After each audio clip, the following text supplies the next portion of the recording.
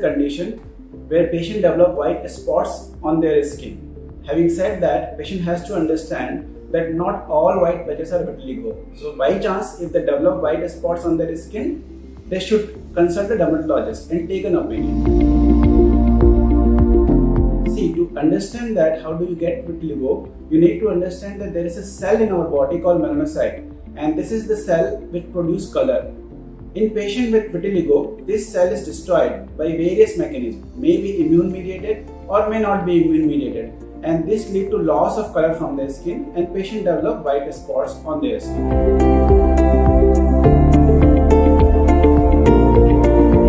See, you have to understand that vitiligo is not at all contagious.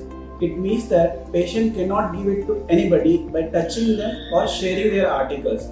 However, genetic factor is undoubtable. Approximately 30% patients have a positive family history. It means that if you have vitiligo, there is a chance that you may have a family member also with vitiligo.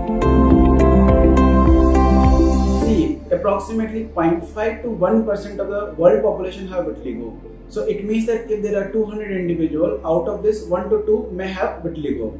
And approximately 50% of patients get vitiligo before the age of 20 years. And approximately 80% patients get vitiligo before the age of 30 years.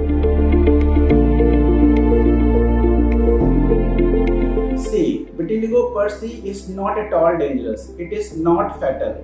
It is only the appearance of the skin which changes. It doesn't affect internal body organs.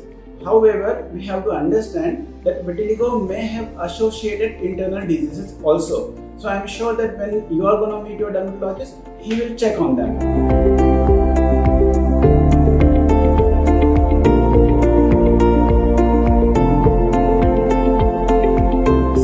This question cannot be answered with certainty.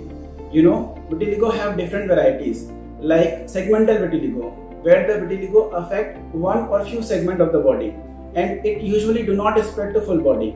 Then there is a non-segmental variety, where the vitiligo patches are more or less symmetrically distributed throughout the body. Then there is a mixed pattern of vitiligo, where the patient have both segmental and non-segmental vitiligo at the same time. And then there can be an unclassified variety, where you can have focal patches in some area, maybe only on the lips, maybe on a particular part of the skin, maybe on the genitals. So if a patient has vitiligo, they do not need to be worried that it will spread to full body, because it depends on the disease activity and the type of vitiligo patient have. See, the diagnosis of vitiligo is more or less straightforward for a qualified dermatologist. We see the skin lesion and we identify it. Sometimes we may need a Woods lamp examination, and very rarely we may suggest a biopsy to rule out any other possible cause and also to establish the diagnosis. Treatment of vitiligo depends on the severity of the vitiligo and some other factors.